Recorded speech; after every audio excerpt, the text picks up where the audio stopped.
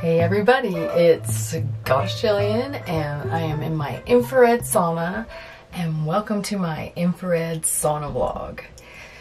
So I'm back again. You know, I've not been able to keep a regular schedule doing this vlog just because of my time constraints doing readings and whatever, but basically what this is I get in my infrared sauna and I meditate and I detox and I sweat bullets and I take a few minutes and I talk about spiritual topics that either I'm dealing with or that I just feel I need to convey so that I remember and so that hopefully I help other people.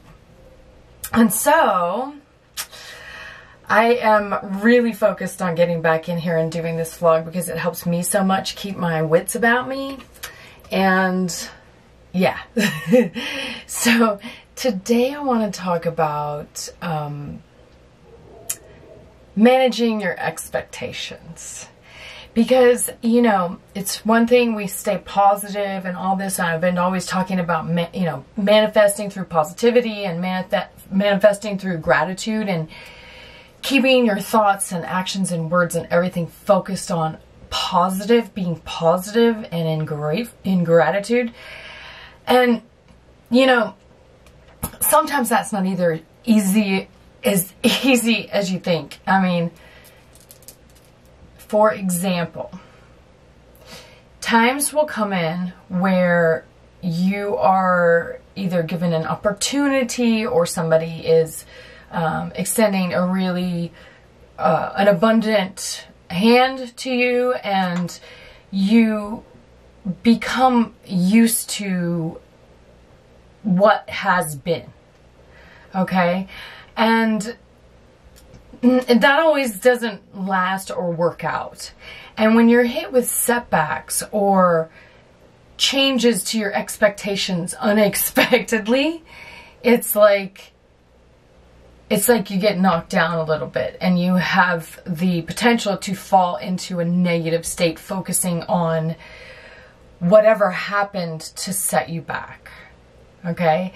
And this is the time when you really have to dig deep and be like, okay, I know this was a huge setback, or I know this was a disappointment, or something that became very clear that was not, or something that was maybe taken for granted when it shouldn't have been. Whatever the situation is where you feel like you lost something that was really great, unexpectedly especially, that's when you have to dig in and say, okay, even though this was a setback, I still am very, very grateful for everything else in my life. And that is especially the time when you should take your energy that you have been giving out there and take that energy and put it back into nurturing yourself.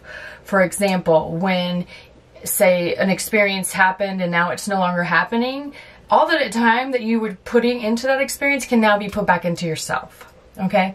And I'll tell you this, when things change, they always change for a reason, and it's always for your highest good in the end. So even though it feels like a setback or feels like a disappointment or feels like a letdown or betrayal or whatever, it's still for your highest good so that you can grow and evolve and learn to focus on the positive, focus on the gratitude and the things you're grateful for in your life, even in the face of challenges and setbacks. And if you do that, and you take that energy and you put it back into nurturing yourself and knowing that you deserve everything in life that's the very, very best, then that's what you will manifest again. And it will be more appropriate or more lasting or more significant or more in alignment with who or where or what you're supposed to be doing. Okay? And so that is my lesson for today, because man, I don't know, I just fell into something and it was like, oh, this is magical. And then it's like, wait, whoa. And then you're like, hold on, but I had expectations. And you also want to consider this, having unrealistic expectations is something you have to be really aware of.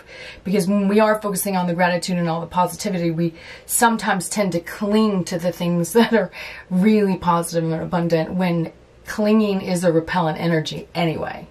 It's a whole nother topic. Anyway, managing your expectations by still focusing on all the positive things in your life and taking the energy that you would have given out there to whatever situation is now gone, you can put back on nurturing and building and, you know, taking care of yourself. Okay? So I hope that helps. I know it's something that I needed to remember today. What? Anyway, I'm going to be doing a new vlog. I wanted to let everybody know this. I'm going to be doing an intuitive tarot vlog for all of the astrological signs every month, and I'm really going to be focused on getting the first series up before March 1st, which is right around the corner. And it should be fun, and it'll just give me a lot more practice doing general readings for a large group of people, which, you know, I'm really focused on doing one-on-one readings, which are really profound and people get a lot of insight and a lot of help. But this is going to be something fun and cool. So check it out, and I'll make a notice of when it's up. And thank you, thank you, thank you. And please subscribe. I really want to be of service, and I'm so grateful just to have the opportunity to put this out there no matter what. All right. So